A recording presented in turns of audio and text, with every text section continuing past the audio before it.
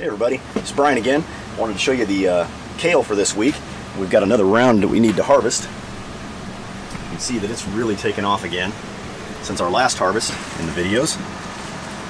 I thinned it out again this last week, and you can already see we've got a bunch of new growth, so like last weekend, and so it's Saturday now, so I did it last Sunday. And then you can see we've got more that I need to harvest off, so this will probably give us at least 2 dinner salads that Paula and I will be eating, maybe 3, depends on if our son eats any. But you can see they got really nice, big, healthy leaves. A lot in here that I really need to come through. You can see the new growth.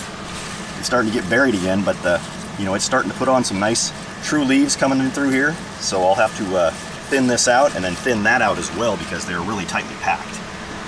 But you can see down in here, looking really nice, nice and healthy. I mean, look at the size of these leaves. These are beautiful. These make the best salads. You know, Paula takes these and gives it a nice chopping, and we eat the ribs and everything. And you know, a lot of people, they don't like this center section, but these, they're really tender. At this, you know, growing them indoors, you don't get that really tough kale to where you have to cut out that center rib of the leaf and just take the sides. But I mean, this stuff is great. I mean, it's the best kale I've ever grown, and that's the reason why I've got 2 trays of this in my indoor grow tent for our winter sustenance of leafy greens.